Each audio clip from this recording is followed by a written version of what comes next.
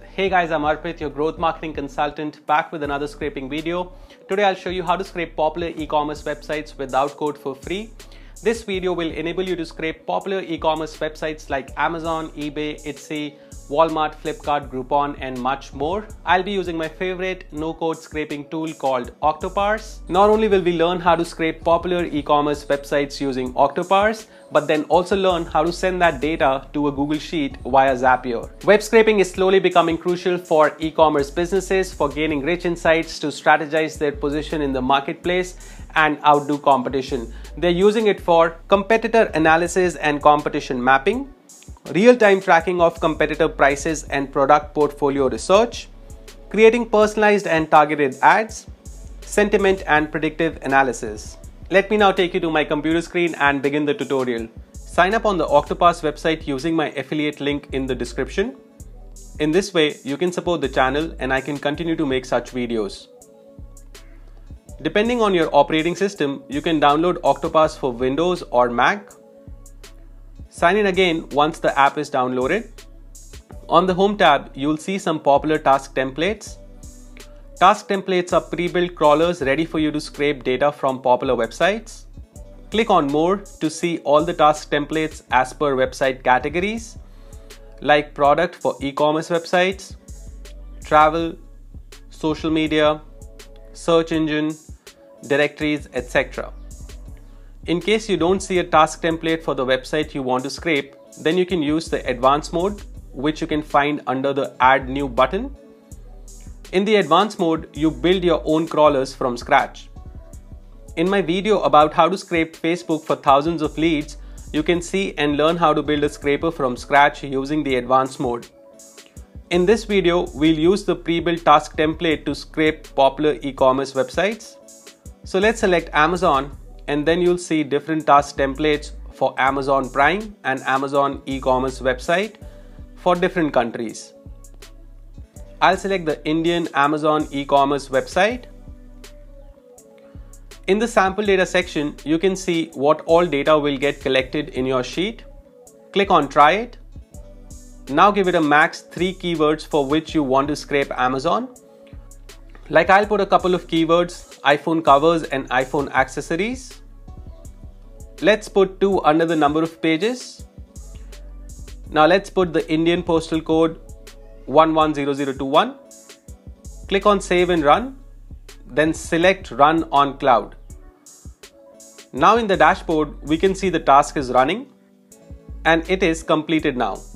We can see it has scraped 56 lines. To download this data, we can click on More and then View Data, select Cloud Data. You can inspect the data and then click on Export Data. Choose your preferred format and then click on OK. Give it a name, click on Save As, and then open the file to view the data. Alternatively, you can set up an automation to send data to a Google Sheet directly from Octopass via Zapier. Let me show it to you. Head on to Zapier. To build this workflow, let's search and connect Octopass with Google Sheets. Under When this happens, select New Data Processed. Under Then to do this action, select Create New Spreadsheet Row and then click on Try It. Sign in into your Octopass account, then press Continue.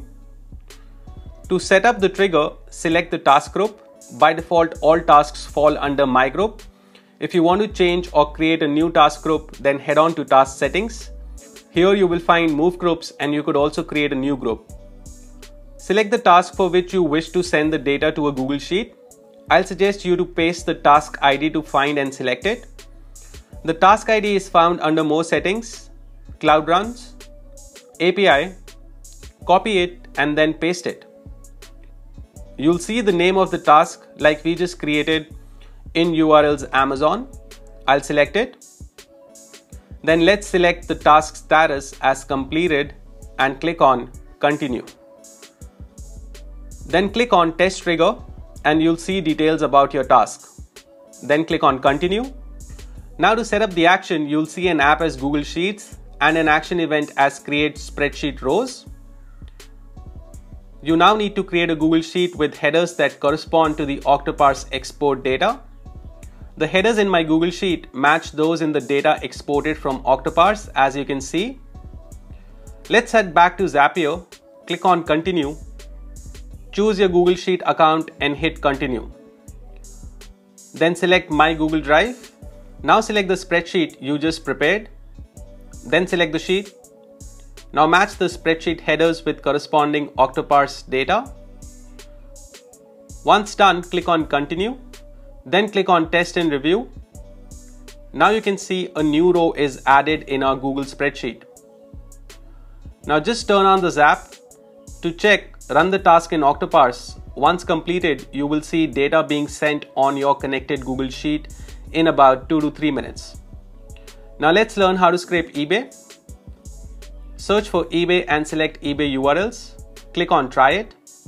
First, we will scrape the product URLs for our target keywords. You can add up to 1000 keywords. I'll add a couple of keywords, smartwatch and smart speakers. Under page size, enter the number of pages you want to scrape for each keyword. Click on Save and Run, and then Run in the cloud.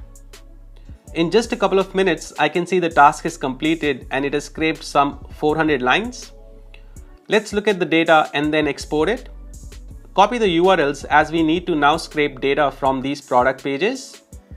Again, search for eBay and this time select eBay Details. Click on Sample Data to see what will be scraped. Then click on Try It. Paste the URLs that we just copied. Click on Save and Run, and then click on Run in Cloud. I can see the task running. Once completed, you can view and export the scraped data. Similarly, you can scrape Etsy as well by just entering the search results URL. It will scrape all the data for all these products listed on Etsy page. Octopass has pre-made templates for a lot of popular sites like Walmart, Sam's Club, Flipkart, Groupon, etc. If you don't find your target website here, use the advanced mode, which is easy to use and will allow you to build a custom scraper for any website without code. That'll be all for this video. I hope you learned something new today. If you did, make sure you hit that like button. Also subscribe to the channel so you don't miss out on my future content. Thank you so much for watching. See you in the next one.